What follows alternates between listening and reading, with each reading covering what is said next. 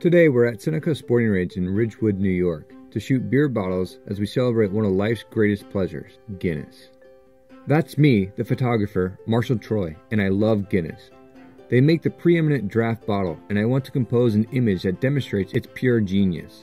Picture this, a freshly poured pint of Guinness. Next to it, a row of 3 other bottled beers at the moment of explosion as a Guinness bottle cap rifles through them. The cap comes to a dramatic halt, bink, as it fails to penetrate the iconic Guinness. This is an extremely technical shot, requires some specialized equipment. I'm using bronze color packs and heads with a flash duration at 1/10,000th of a second, quick enough to freeze the exploding bottles.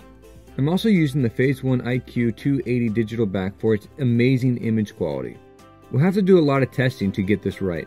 We are shooting in near complete darkness with about a ½ second exposure, allowing just the right amount of time for the gun to fire and the bottles to explode. When you fire is when the trigger fires, because we have it set up to a sound trigger, so when it hears the gunshot, the flash triggers. So I have to add another millisecond delay on it probably.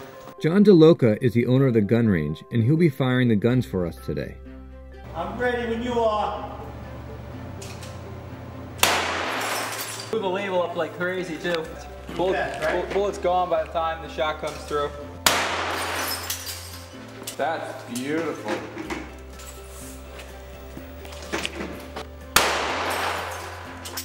During the process, while getting the timing down, we found that if we were shooting the bottles with the caps sealed, unsealed, and empty, we were able to achieve some really outstanding results.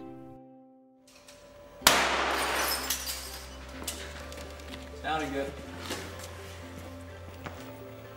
Nice shot.